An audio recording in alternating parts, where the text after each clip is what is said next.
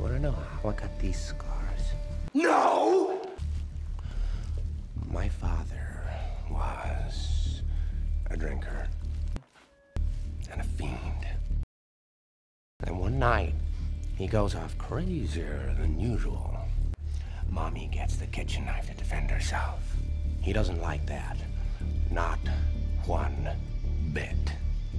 So, me watching, he takes the knife to her, laughing while he does it. He turns to me and he says, "Why so serious?" He comes at me with the knife. "Why so serious?" He sticks the blade in my mouth. Let's put a smile on that face.